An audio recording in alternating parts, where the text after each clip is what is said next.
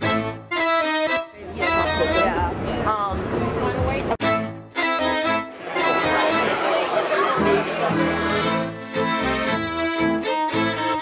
Feast of San Gennaro has been happening in Little Italy since 1926, this being the 96th year of its celebration. I'm here in Little Italy to see what it's all about. From food, parades, music, and somehow a Ferris wheel in the middle of the street is packed with people celebrating here from September 15th to the 25th. I decided to come make a video on its last weekend because the only thing running through my veins as strong as my Greek heritage is my procrastination. Celebrating the San Gennaro, this beloved Italian-American festival, has become a wonderful tradition. I am going to do my best here to give a brief rundown on what it is we are celebrating exactly.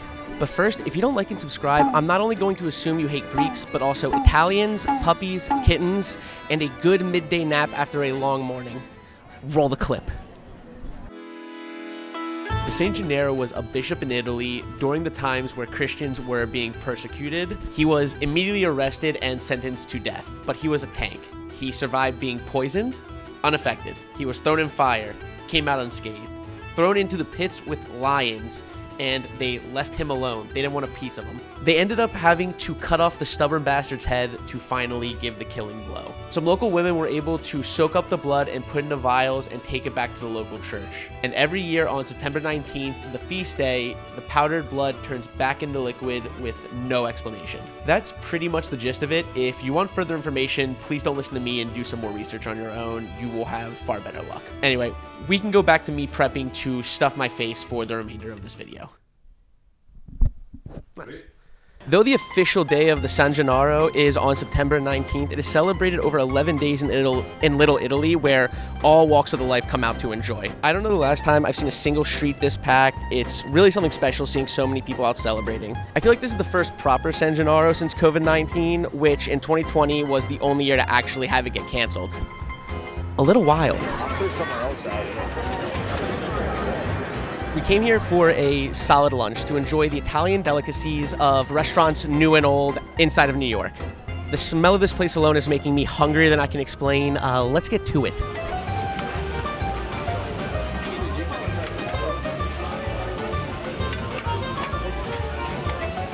Italian sausage, spicy boy. A solid hoagie roll, the traditional. The sausage itself, good, could be spicier. The pepper is super sweet, onions great. An all-around classic Italian sausage and peppers. Could it be better? Probably. But it'll do. Give me a fucking bite, that's what you want. You want another one? No, for me.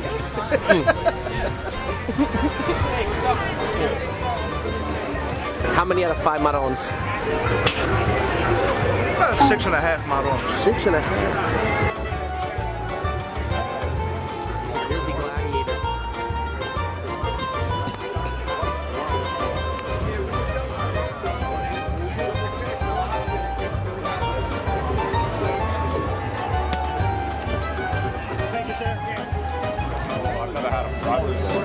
What is the rainbow cookie, Bobbert? It's yellow, red, and white with chocolate on top. No, yellow, red, and green with chocolate on top. It sounds decadent. Yeah, it's pretty good. Fried rainbow cookies. Look like Strider put it on my chin there. Beautiful. There's the money shot. It's so hot. It actually tastes fantastic. Looking sick inside, soft. Thank you, thank you. Good job, Evan.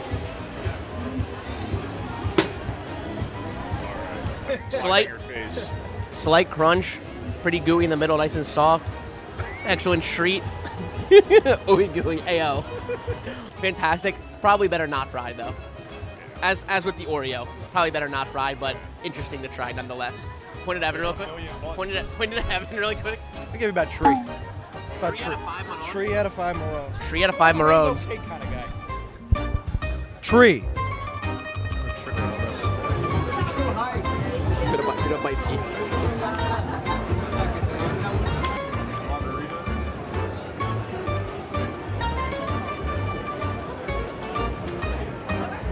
We got some brick oven pizza. I don't know the name of the place because it literally just says brick oven pizza. I got the marguerite.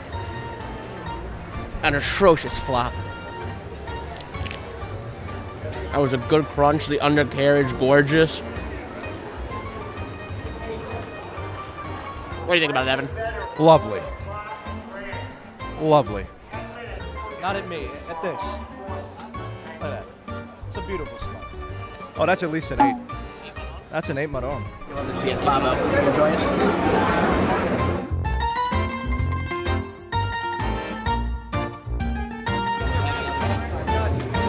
Secure the package. We got the goods.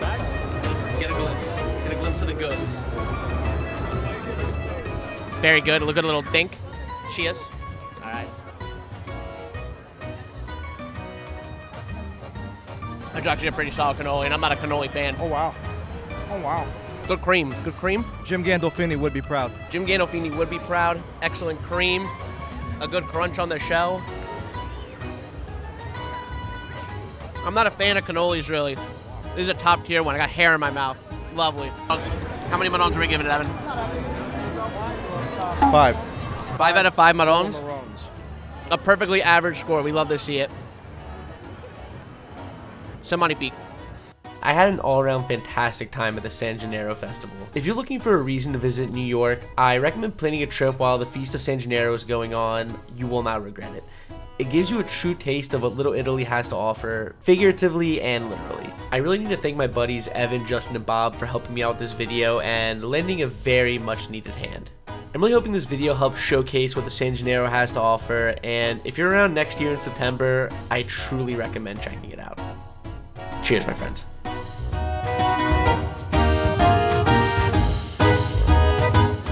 I feel like it should be centered a little bit more for him, though, because the way I'm looking at it, it's like... It's the art. He wants the street. He doesn't care about his position. Did you never take film school? Photography? It shows.